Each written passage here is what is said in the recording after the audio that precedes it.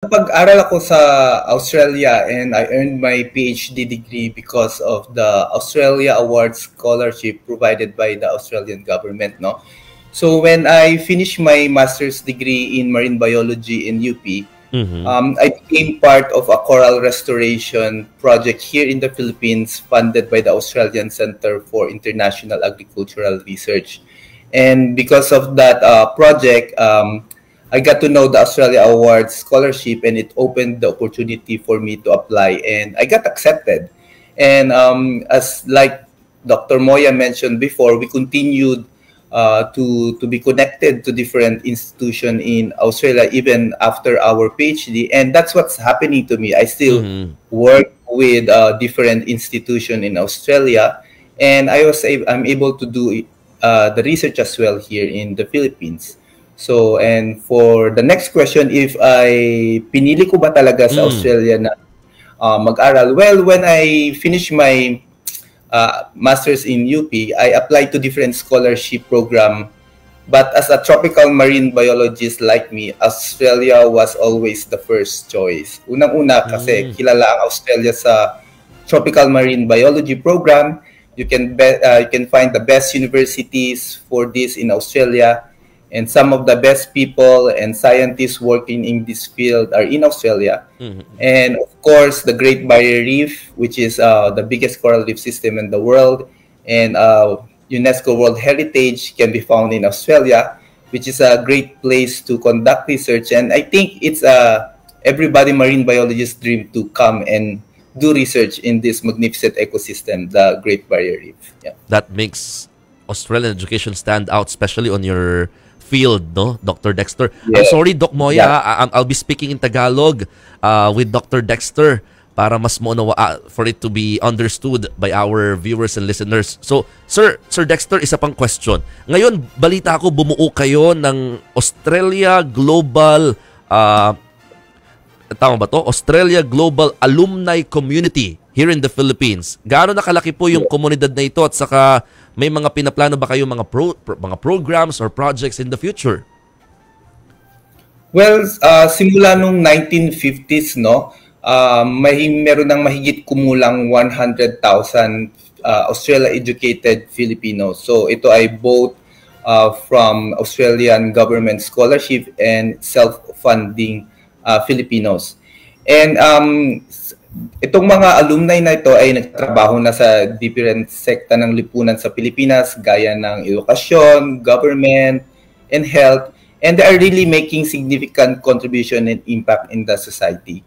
And now we have two alumni group in the Philippines. First is the Australia Alumni Communities Philippines and the Philippine Australia Alumni Association. And we have around 4,000 members in the database. And also the different alumni which have different expertise, the grupo-grupo rin sila, katulad ng mga nakapag-aral ng environment and sustainable environment, sa gender equality, disability and social inclusion, sa health and education. And for my group, we created what we call the agriculture, aquatic, and natural resources community of practice. So these are all alumni na nag-aral at may expertise in agriculture and aquaculture. And these are all volunteer work.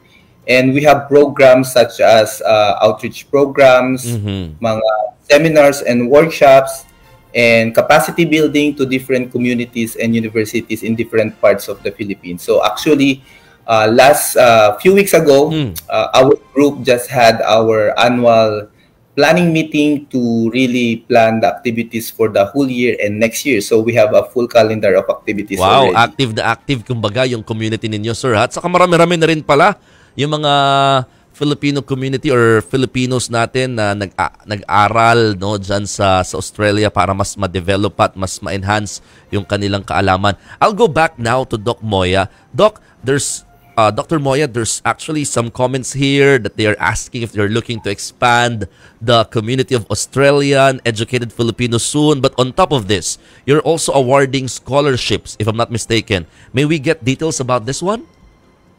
Absolutely. So every year we provide around 50 scholarships for postgraduate study in Australia, and they go to some of the most high achieving Filipinos.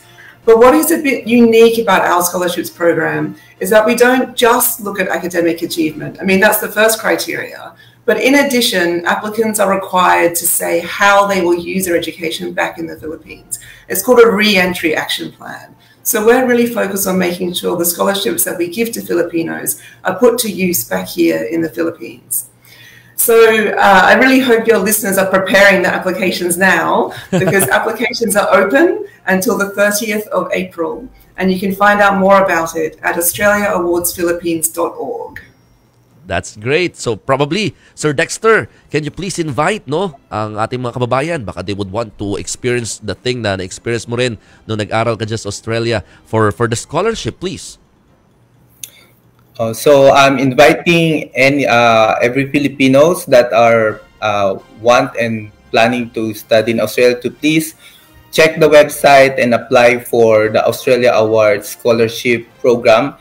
It's one of the best scholarship program in the world, and the Australian government will help you throughout the process, from applying, from enrollment, and even after your course in Australia, they will still connect with you and help you throughout all the way. So it's really a good scholarship program, and encourage everyone to check and apply for the Australia Awards Scholarship.